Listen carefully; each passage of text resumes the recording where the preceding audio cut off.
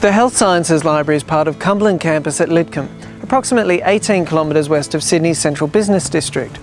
The campus is home to the Faculty of Health Sciences, covering the disciplines of physiotherapy, speech therapy, radiation therapy, occupational therapy and exercise science.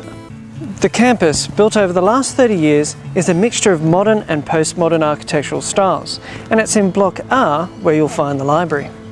The Health Sciences Library is spread over 2 levels and over 2,500 square metres. Upstairs is where you'll find collections that cover Indigenous health, preventative healthcare, exercise, health and performance, rehabilitation, and managing and communicating health information. There are 11 group study rooms over the 2 levels that can be booked, and plenty of facilities for photocopying, printing or computer access. This library also has a dedicated assistive technology room to ensure everybody has access to the library resources.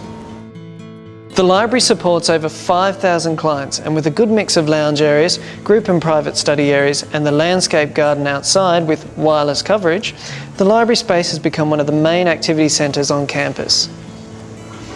If you can't find what you're looking for here, it may be at our medical, dentistry or nursing libraries. These 3 libraries hold complementary collections, and any material they have can be requested through the catalogue and delivered here to the Health Sciences Library.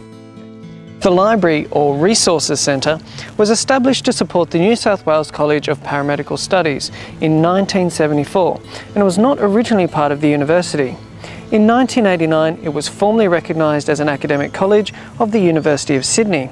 By then, it had become the Cumberland College of Health Sciences and moved from the inner city to its current site here at Lidcombe. Block R and a number of the other buildings were erected as part of a design and construct partnership between the builders and the New South Wales Government's Architects Office. Hence the economy of form, minimalist materials and the functional human scale of the architecture. One standout feature, however, is the long metal roofed verandas, which provide shelter from the weather and link the buildings with the native flora gardens and the large open green areas. It's just perfect for sport and recreation.